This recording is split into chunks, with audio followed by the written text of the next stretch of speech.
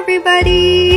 Good afternoon. Hi, my name is Ruby Schrader and I'm coming into you live from Columbus, Ohio, and today I will be sharing with you my three top things that I actually learned during the virtual success summits that I have attended these weekends. So we started Friday until Sunday.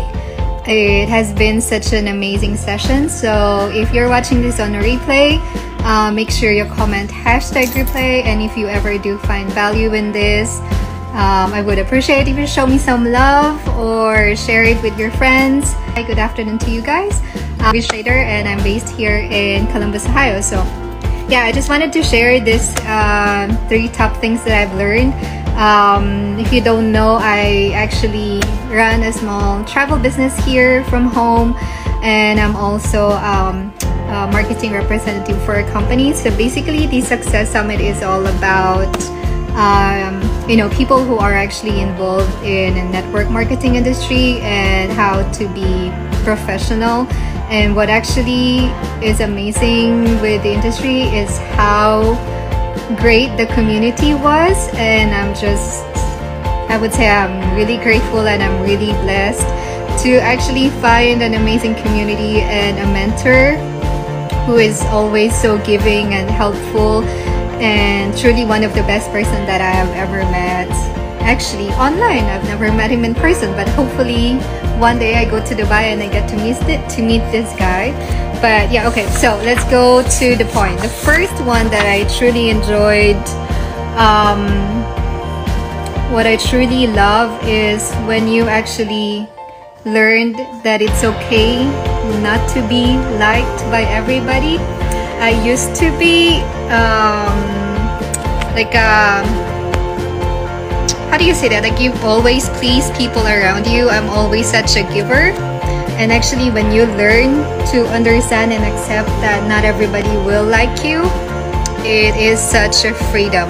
I know for some of us, it might be very little thing. It might be very silly. It doesn't make any difference. But with social media, we are so accustomed to getting all these likes and comments in each and every of our posts. It's because it triggers some hormones in our body, and it makes us happy. And even though we're trying to deny that, it actually is the case. So the number one is, once you learn to accept the fact that it's okay not to be liked by everyone, it makes such a big difference. I would have to go through my notes and pick, because to be honest with you, I could do more than three. There's just so much stuff. The second one I would say, which I have always been learning and training myself for, is if you don't ask, you don't get. I know you probably have heard that many times from other people too, but it's true. But yeah, if you don't ask, you don't get. So if you're also in the type of business where you have to ask people to take a look of what you're offering, if you're a business owner, if you want them to try out, your products, or to be one of your clients, your customer, you have to ask. And if you don't, they're not going to come for you. It is your responsibility to ask. And in the beginning stage, it was very challenging for me to do that. I still did not have that confidence. It comes in the territory. It's confidence comes from within, and the more you do things, the more you just don't care. I mean, it doesn't sound like it's right when I say you don't care. Of course you do care, but my point is, regardless of what the answer of the other person would be, it is your responsibility to ask. And it's entirely up to them if they want to stay in their own movie. One of the speaker actually said, "Hi, Erwin, how are you doing today?" Erwin is in Dubai. You're still in Dubai, right? But anyway, so one of the speaker actually explained that when a person rejects you, or when someone tells you no, it's because they don't understand what you're really offering to them, but it's not about you. It's because they wanted to stay in their own film, in their own movie, and they want to be the lead actor and actresses in that, and they don't want to expand. They don't want to go out of that comfort zone. They don't want to leave that safe zone. Hence, they just have to keep saying no. And you have to understand that it's not actually you they're saying no for. It's because they just don't know. So if you have, I've always remembered this statement that this marketing person told me before, that if you have a service or a product that you think somebody will actually benefit from it, it is your responsibility to make sure that you are in front of these people to show them that you have something to offer. And it's not the other way around. And sometimes we think like, no, they will come, but actually it's not the case. So if you don't ask, you don't get. So that's my second point. And the third one, in network marketing industry, I'm not sure if you're familiar with that, but it's more of it's actually, I think I came into a realization that after this 3 days, after this amazing session that I had with Frazer Brookes and the rest of the speakers, it made me realize how beautiful the industry is.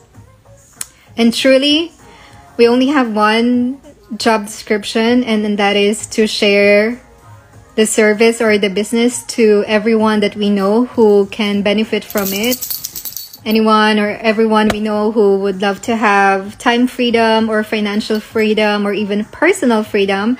And that's what everyone is looking for. At least that's what I want for myself. And that is only the job description that I will have to do. And if you think about it, it's actually freaking beautiful. Like, I don't know, up until today, I am super excited. I'm just super pumped.